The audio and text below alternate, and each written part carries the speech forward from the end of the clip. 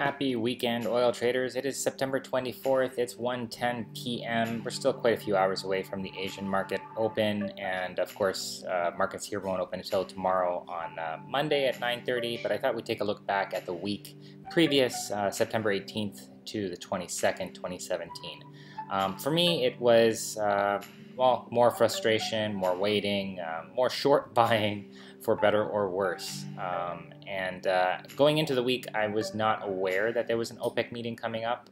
I learned a little bit later, kind of when I saw the price really stagnate within a very, very narrow range. I kind of went looking as to why that was happening, and then I came across the fact that OPEC was meeting on Friday.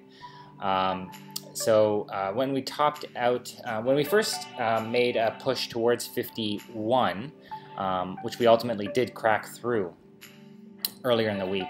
So if I flip over to the 7-day chart here, we can see here that we topped up above 51 on the 20th, which was Wednesday, Newsday, and it was also the day that I bought my first short of the week at 50.80, which looked to be the resistance level. It was good enough for me.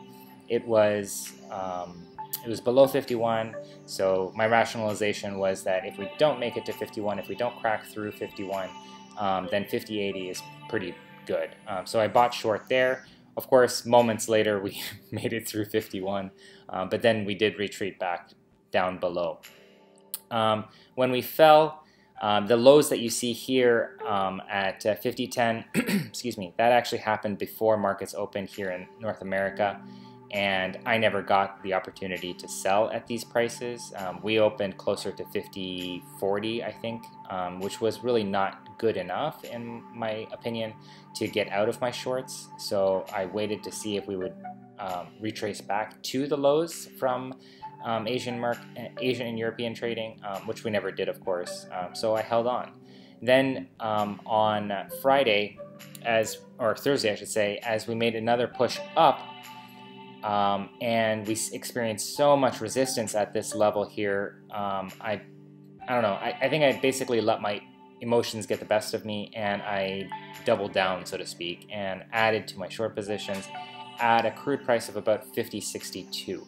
My rationalization was that I had a short at 50.30, I have a short at 50.80, so this was, it was looking to be a resistance level, and it was somewhere in between those two shorts. So anyway, that was kind of how I explained it to myself, that it was okay. But in retrospect, I do sort of regret doing it, mostly because I just let my emotions get the best of me, and it doesn't really conform to my strategy. So I kind of wish I hadn't done it. If I had an opportunity to get out of it with even a modest profit on Friday, I would have, but that was not meant to be, since we closed right about where I bought. So yeah, that's that. As far as the outcome of the OPEC meeting, basically they said compliance is up, so meaning good. What that will mean for the crude price on today at 6 p.m. when Asian markets open, and tomorrow when North American markets open at 9:30, your guess is as good as mine. The interpretation can deceive me, surprise me sometimes. So whether traders feel that this is positive or negative is yet to be determined. So yeah, we'll see. Of course, hoping that we do retrace back down.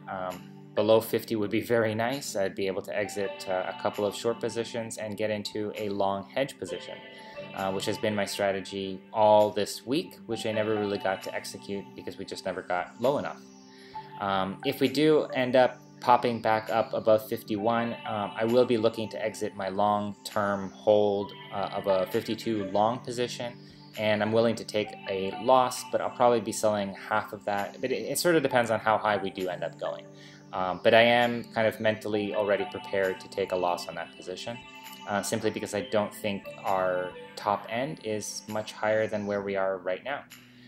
What do you guys think? Hit me up down below on the comments on YouTube, or check me out on TradingJournal.ca, where you can find more information on my portfolio, trades, charts, and of course that long-term long position that I've been holding for 155 plus days.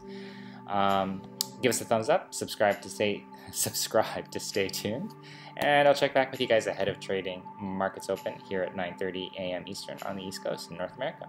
Until then, enjoy the rest of your weekend, and good luck. Cheers.